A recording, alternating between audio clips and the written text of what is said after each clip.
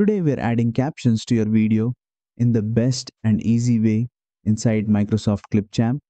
Whether you're aiming for better accessibility, more viewer engagement, or just making your content easier to follow, captions are a great addition. Let's get started. First, make sure your video is added to the timeline. Now, click on the video to select it, and then hit the captions button right up at the top. A settings box will pop up. Here, choose the language spoken in your video. Once you've set it, go ahead and confirm the settings.